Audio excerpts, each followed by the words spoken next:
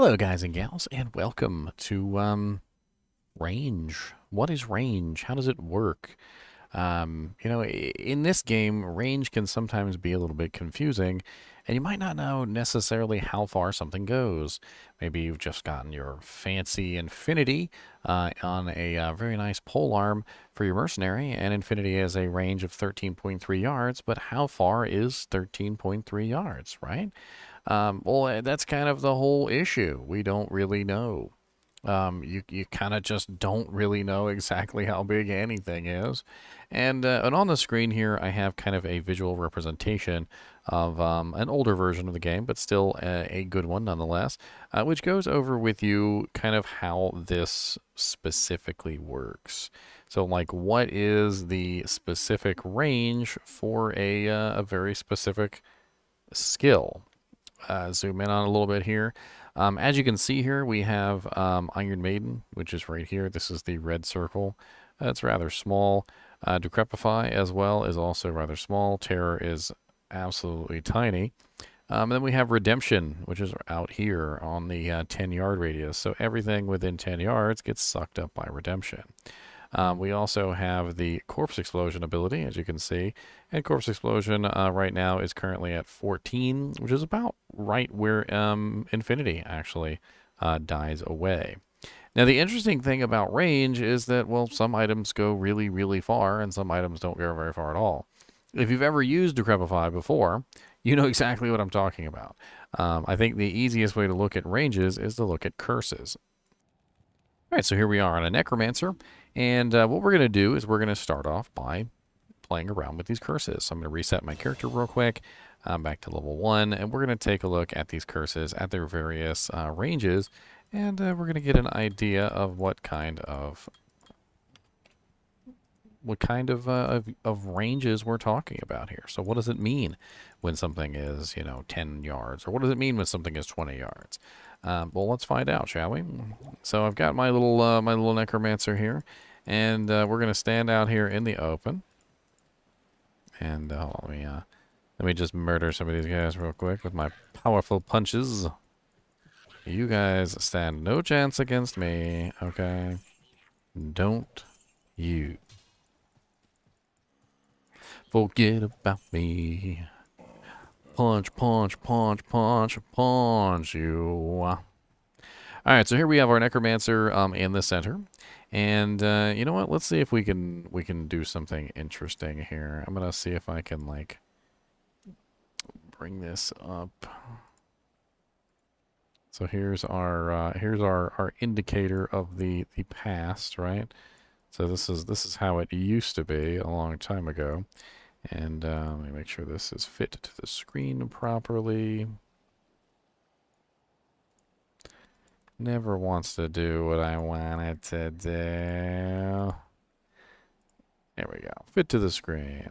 And then I should also be able to make it slightly transparent, which can also be fun.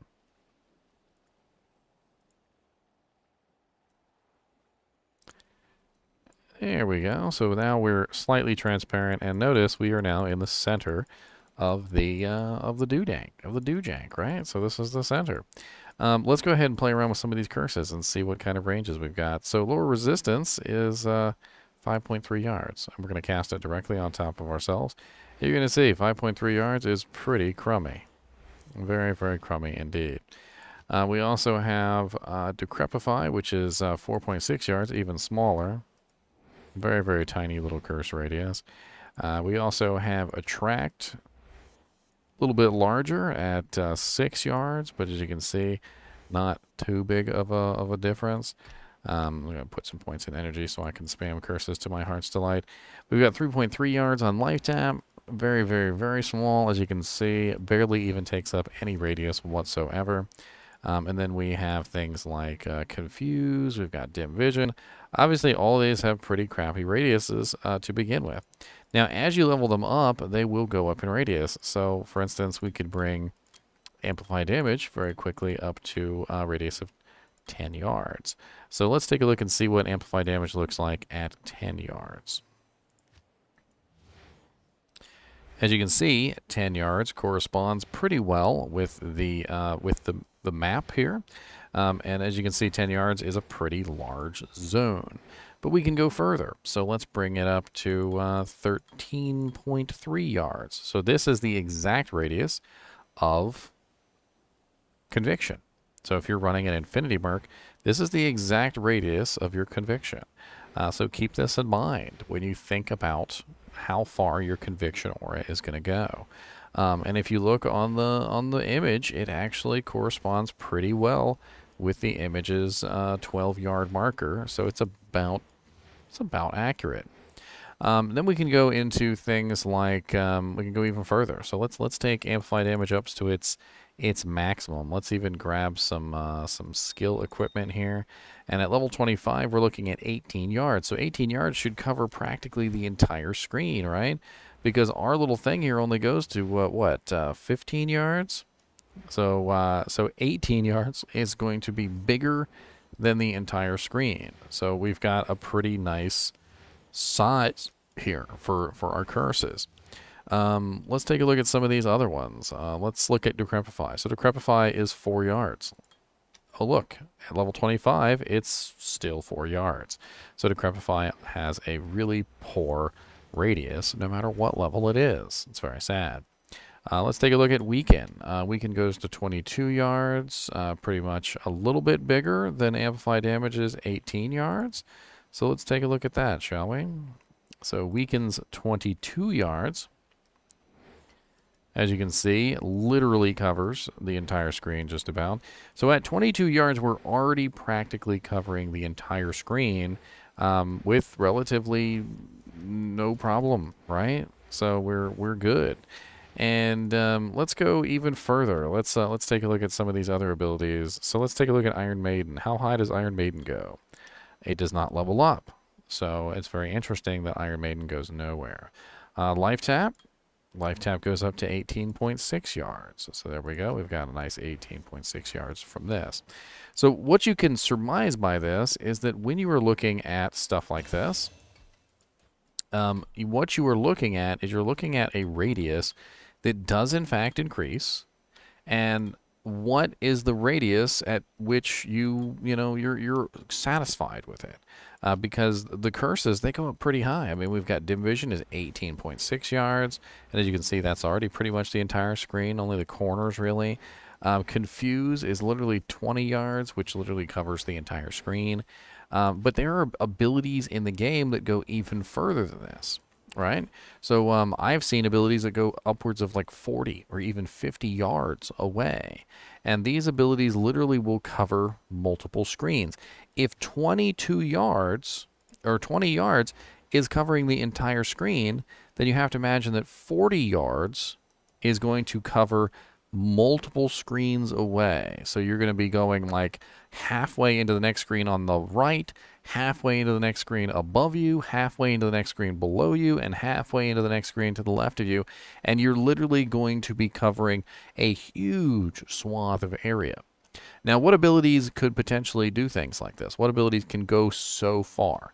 Well, let's take Holy Fire, for instance. So if you were a Holy Fire Paladin, Holy Fire at an extremely high level actually goes like ridiculously far.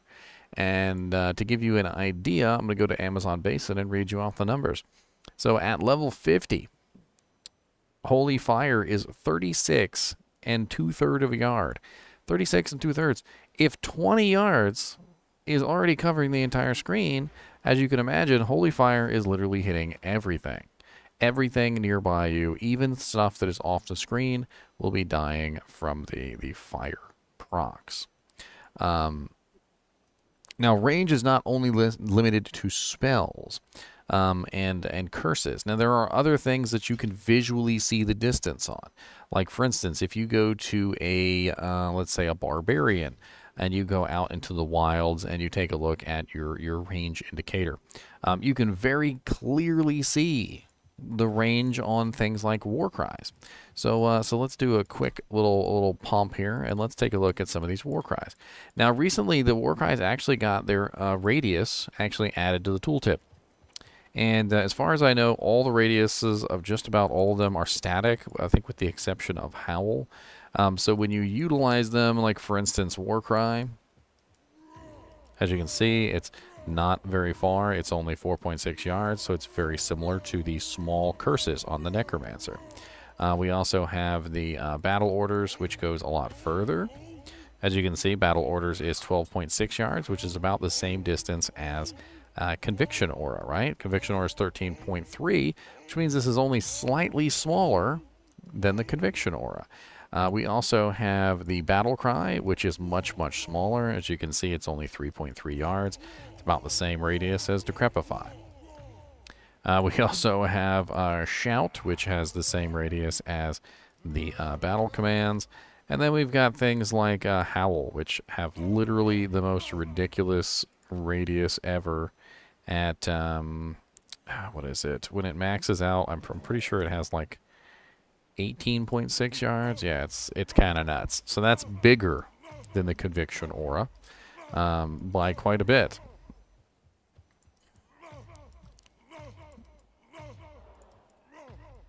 And as you can see, as long as they're within range, you can tag them with it. Let's see if we can find a monster that's just barely in range, just for the lulz, and we'll play with it. As you can see, that one is just outside the radius, but he walked inside the radius, which helped me out. And Howl makes monsters run really far for a long time. Now, not only are we talking about spells, not are we talking about cries, we are also talking about weapons. Now, this is another important one, and let me see if I can pull this one up so that we can get a better idea of the weapons. I'm pretty sure that I downloaded a weapons one. I did not. I did download the Neelithak Corpse Explosion one, though. That's kind of an interesting one. So this is a graphic of Neelithak's Corpse Explosion. And basically what it does is it shows you the distance of Neelithak's Corpse Explosion in normal, nightmare, and hell difficulty based on the center of his platform. So as you can see here, in normal difficulty, it covers most of the platform. In nightmare difficulty, it covers even more of the platform, and in hell difficulty, it covers the entire platform. So if Neelithak is corpse exploding a corpse, which is in the center of the platform, then that means that everything on the platform will be hit. So keep that in mind. Now, another thing we've got to go over is the range adder on weapons. So before we go through the process of taking a look at this, let's go and actually look at our character actually fighting a monster with his fists.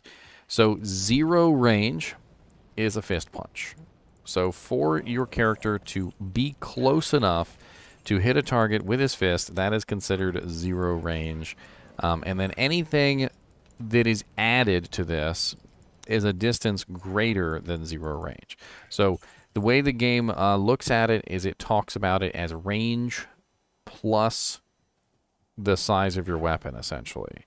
And the fists are essentially the smallest weapon, or the least range possible. Let's go over to Amazon Basin real quick, and let's take a look at what Amazon Basin has to say, because I think they've got a pretty good resource on this. And let me move myself out of the way. So up here you see it says range equals range adder plus size. Okay, so melee range of players varies according to the range adder of the weapon equipped and the size of the monster being attacked.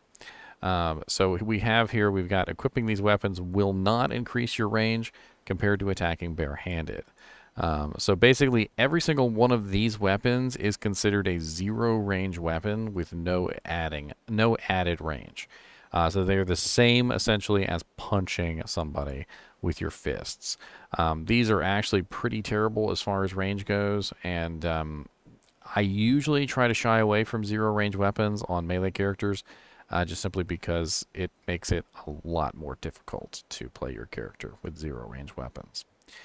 We also have the range adder 1, so these are items that have 1 extra range, added over the immediate terribleness of the, punching, essentially.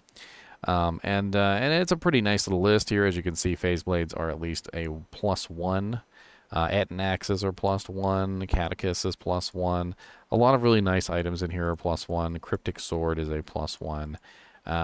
Ogre maul, Thresher. As you can see, Thresher has pretty bad range for a polearm. It's really low on the list. Then we also have range adder 2. So these are items that have 2 added to the range. Most one-handed weapons do not fall into this category, but the Scourge and the Berserker's Axe are 2 of the nicest ranged one-handed melee weapons that you can possibly equip. As you can see here, the Thunder Maul is in here, the Colossus Vulge, a lot of interesting weapons that are a range adder 2. Now, what this generally means, what I like to call it, is range 3, because of course 0 or 1 is your first range, and then of course when you have your first added point to increase that range further, that is range 2 or range +1, and then we have range 3 or range +2. That's why people love to use Berserker's Axes over the Phase Blade, even though the Phase Blade is faster, is because the Phase Blade is a shorter range weapon, and many times the Berserker's Axe will outperform the Phase Blade just simply because it can attack monsters that are further away. Especially back in the old days where we'd have desync issues all the time, that extra range would come in really handy when you got desynced. We also have Range Adder 3. Range Adder 3s are items that are pretty far, but not quite the farthest. And as you can see here, we have the Glorious Axe, the Cryptic Axe, the Hyperion Spear, and the Stygian Spike. All very nice items that you can put into the Range Adder 3 category. Now, a good segue into this is to tell you that mercenaries have a set range, and the weapon that you put on them does not matter as far as range is concerned. So like when you look at the Cryptic Axe here, you see the Cryptic Axe is a range adder 3, and you're like, okay, well that seems like it would be pretty nice, but mercenaries, especially Act 2 mercenaries, are stuck at range 2. They never go any higher than range 2. So you can actually choose weapons that have a rather poor range, like a Thresher, because the Thresher will be forced to be a range 2, despite the fact that it is a range adder 1. And then finally is our longest reaching weapons in the game. These are the ones that you can literally attack over top of the back of other people with. It's absolutely glorious. You can literally be standing behind someone in the maggot layer, probably 2 people back, and you can still hit the monster that they're hitting. It's amazing. And these items are the Great Poleaxe, the Giant Thresher, which is the reason why one of the Giant Thresher is so sought after. It's because it is a very nice item with a very nice range. We also have the Man Catcher and the Ghost Spear, which have seen a lot of really nice comeuppance lately, since you can now make the Breath of the Dying, the Obedience, Pride, and I'm trying to remember the other name. The Fire one. No, I already said Obedience, didn't I? Infinity in those. It's a very interesting choice now, especially since the Man Catcher is one of the fastest items that you can possibly put a rune word into, and I believe now the Man Catcher, the 4-socket Ethereal Man Catcher, is the best merc weapon. And the Man Catcher 5-socket actually makes a really nice Obedience for Spearzons, and the Ghost Spear is a very nice Breath of the Dying base for a Spearzon. All very nice. And of course the War Pike is also very far, a long range as well. And I think you will find that if you play around with ranged items, like for instance any of these items that have a range of 4, I think you will find that they are way better in terms of hitting targets and continuing to hit targets that may be running away from you or feared or any other number of possible combinations. And just in general, I think you will have fun with the longer ranged weapons, especially when you compare something like the Phase Blade, which is a very nice weapon, mind you, to the Berserker's Axe.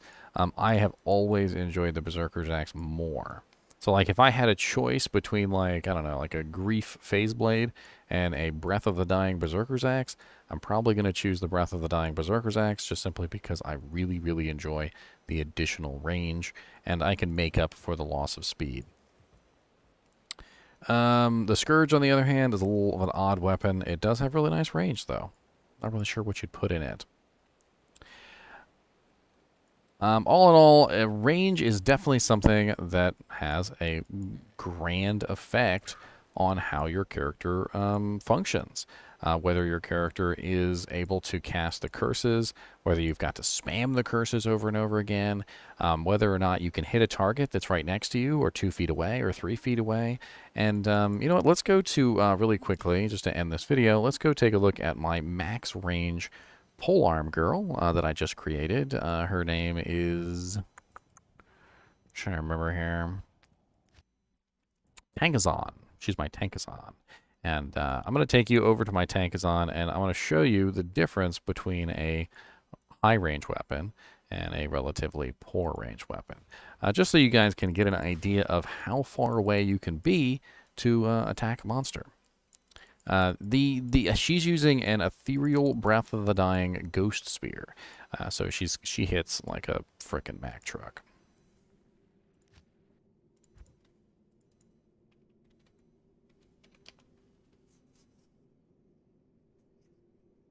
Now, one of the things that I've always noticed is that when you desync, what happens is the monsters will kind of gather around you in a circle. And it's very, very sad because what happens is you get stuck in a place where you're technically not. And this spot that you're technically not is not allowing you to hit targets because they're not technically near you. Well, you don't have that problem with a range 4 weapon because range 4 weapons can literally hit just about everything, no matter where they are. I mean, I could literally hit that monster over there, that monster over there. I didn't even have to move. Like, if you did this same thing on a paladin, he would have had to have chased down half of those targets. He would have had to have run to move to get to them. And this is also very powerful because as a character, if you guys have seen my video on running, running causes your character to lose defense and capture block at 25%. There's a lot of bad things that come with running. And being able to stand still and hit everybody nearby is extremely powerful because I'm not running. I'm not losing my defense. I'm not losing those things that are important to my character. And that's why I feel like range is just a very important thing, especially for melee characters. But it is also important for spellcasters as well. You need to know how far away your ability works. You need to know how far the aura is on your merc can travel. You know, like, for instance, with Conviction, I ran into somebody while I was playing who was using Conviction on his Fist of the Heavens Paladin and didn't understand that he needed to be standing within range so the Conviction aura could actually hit the target so that he was actually dishing out more lightning damage. He was basically not ever getting close enough to properly dish out the damage that that he should have been doing because Conviction was never on the target. It's all very silly.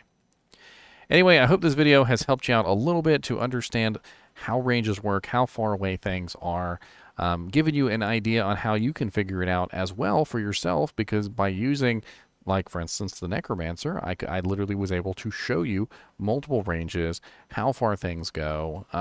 Using the Barbarian's Shouts, I showed you how they actually, you know, what the distance was, how you could actually see whether or not it was working on the target. And maybe now that you've seen this video, you've got a better idea of how far your aura goes, or how far your you know, your Nova goes, or how far your, you know, whatever it is that you're looking at. It gives you a better inkling of an idea, a better way to figure it out for yourself. And that's what really counts, right? That's why I'm here. I'm trying to teach you guys mechanics. That way you can figure it out for yourself. Anyway, as always, thanks for watching, and keep watching.